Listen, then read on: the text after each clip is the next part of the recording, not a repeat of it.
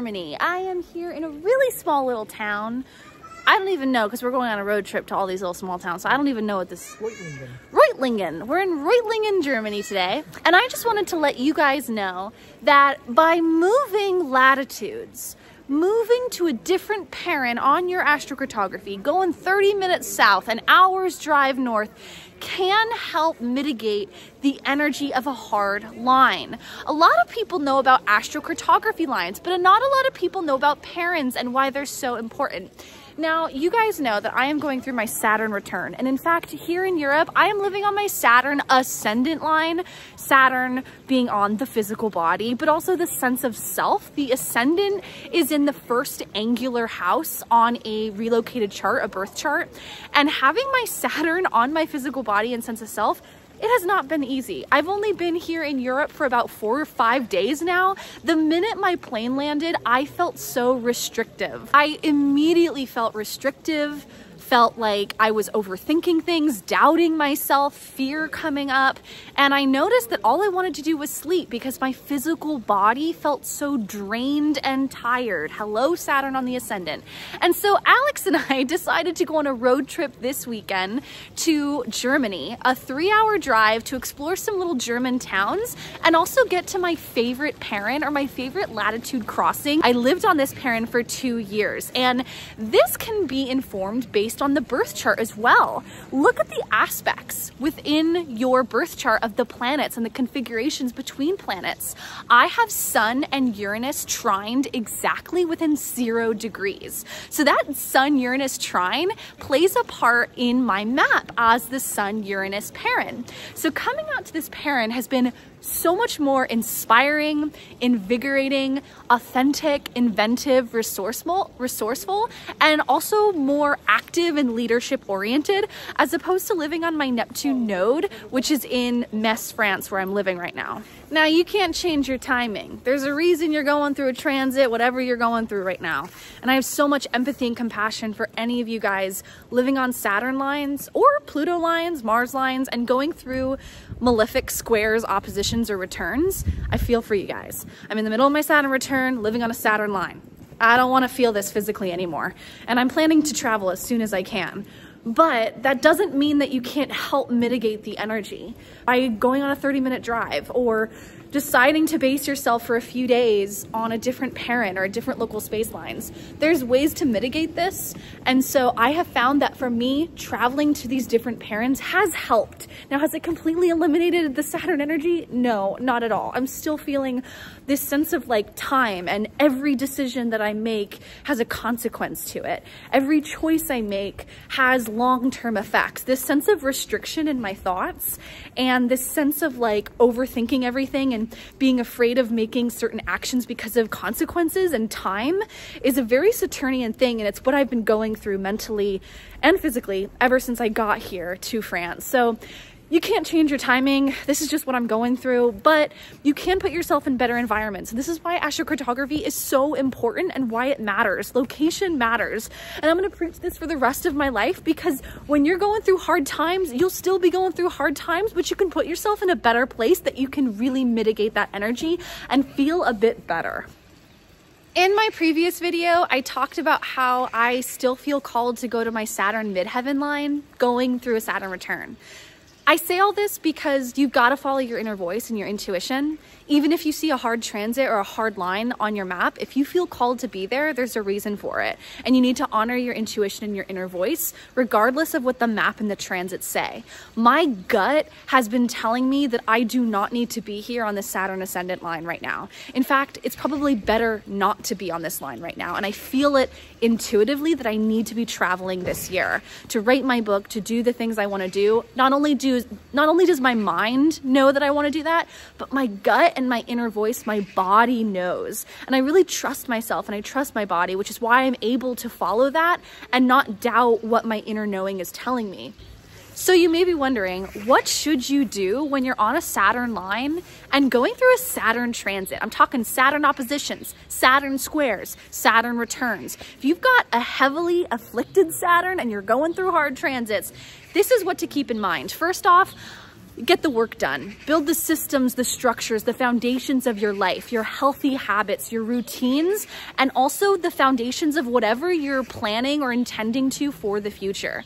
For instance, something that I'm really doing is I'm setting up structures in my life, email, my team, my business, taxes, legals, contracts. I am working with a lawyer right now and an accountant to get my business set up and ready for this next cycle of my business of building up to 2031, which is going to be like the peak of my work and my business in this era of energy. And so what I'm doing is I hired a lawyer. I'm going over contracts. I'm going over legal systems, trademarks, copyright. I am going deep on setting the foundations of my life now this month while I'm on this Saturn line as the best way to utilize this energy to its most constructive benefit. The other thing that I'm doing is I'm just looking through details more, thinking more about consequences, more about time, what really matters. One of the things I love to do is I love to make content online, like on Instagram, and make reels, and I'm having a lot of fun with that right now. But I also feel like that's not the best use of my time. It's not the best use of my energy and output. One of the things you can ask yourself is, what's the best use of my time? What's the best way that I can think about the big picture of like what is most important and what needs to be done, what needs to get done?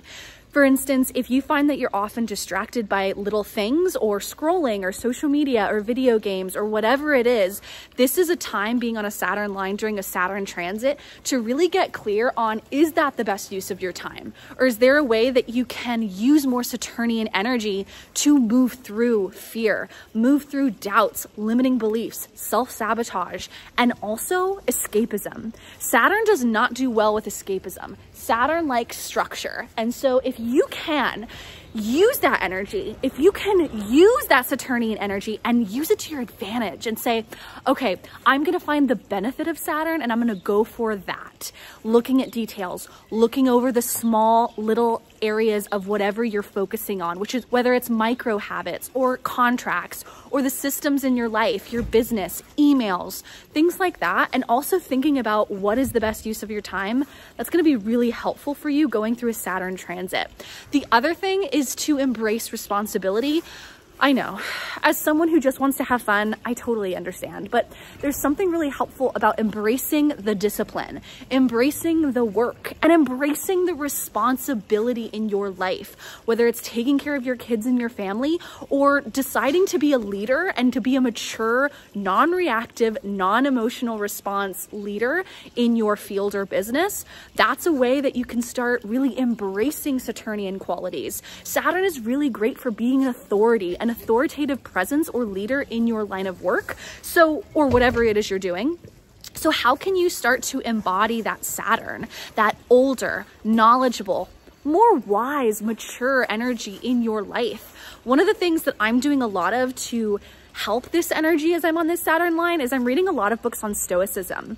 I'm finding ways to be less reactive and emotional, as I often am, and trying to see things from a non-biased, non-reactive Stoic lens. And also finding the ways that I can improve my life in small micro ways in the morning, my reactions to things, etc. And I find that reading books on philosophy really, really helps, as well as meditation, being in solitude, and kind of being on my own more.